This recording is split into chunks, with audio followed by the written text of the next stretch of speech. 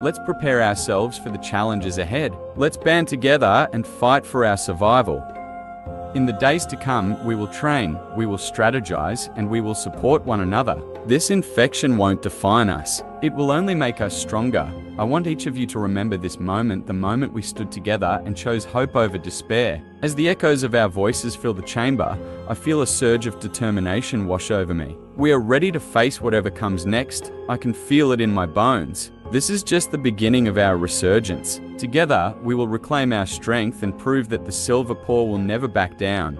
I raise my fist, a signal of solidarity. Together, we will fight. Together, we will overcome.